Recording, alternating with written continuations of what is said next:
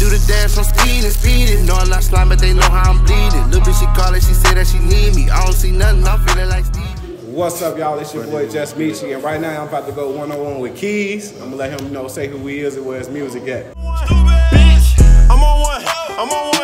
Who gon' rob me? No one. I'm on one. Who gon' slide? No one. I'm on one. Bitch gon' rob who? No one. I'm on one.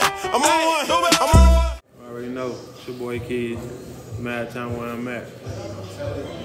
So, what's up with you? How lately you've been having a big buzz. Like, how everything been with the music scene for you? To be honest with you, bro, it's been real quiet. I've been just in the pocket for a little bit. I had a little distro deal that I, got myself into. But other than that, I just been low trying to get up out of that with my shit. You got anything else? Like, what's new? What's coming for the people?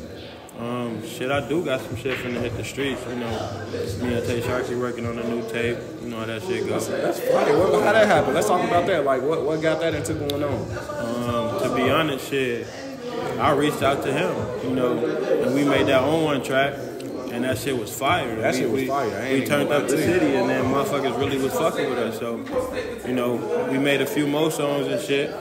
And that shit, we went from there. It went from there? That's what's up. So, like, lately, who you feel from paying attention, you noticing? What artists you been looking at lately, from the mad doing their thing that you like? Yeah.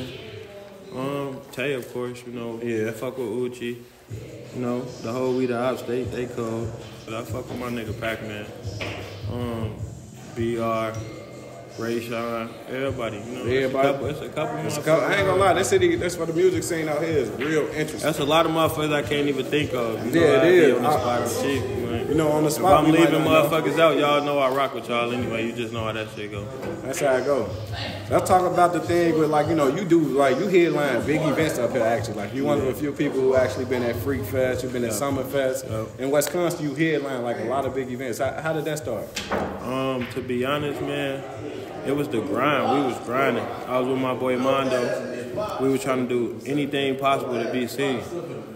Filling out applications, doing showcases, and one day we got picked, we got chose, and shit. That's love.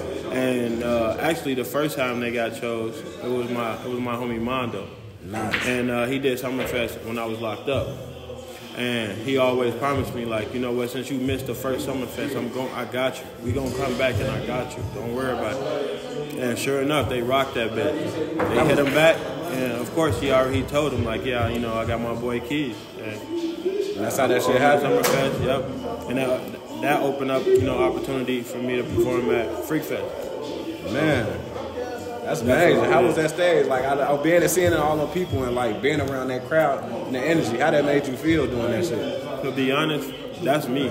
Like, that shit made me feel great. It made me more eager. It made me hungry. It made you hungry because you want to do that shit again. Like, can it get bigger? That's an adrenaline that you can't explain. Especially when they fuck with your music. So it was definitely something like... It was just something that's different, huh? Definitely. How long you feel like you've been on the music scene for a little bit? Like, how you feel when it started? To you, when you feel yourself elevating it and when it started taking off? To be honest, I really just started doing music. Like, I've always been into music. I used to engineer myself. And then, one day I just recorded a track and I sent it to my homies and they were like, yeah, that shit hot. Like, and I just started pushing. I really only been doing music for like 2 years. 2 years? Not even. I was locked up for 9 months. So I dropped the tape, got locked up for 9 months, got out, and then I dropped another tape and I'm here today. That's love. Bro. So one thing I know is what most people say, when they feel like they get locked up, it's a setback and they got to overcome or catch up on the wave. Like, did you feel like, was it hard for you to get back on top of it? Or like, did you know from the tape that you released before you said you got locked up, you came out, that kind of did a decent buzz for you. So when you got up, it was easy for you to catch up? Yeah. How was that?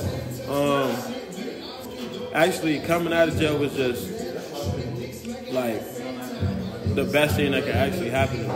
Yeah. They were so pressed for me when I was locked up. My homie Mondo was promoting all my shit. Yeah, they was waiting for me. I'm talking about he was shouting me out everywhere, so everybody was looking for me.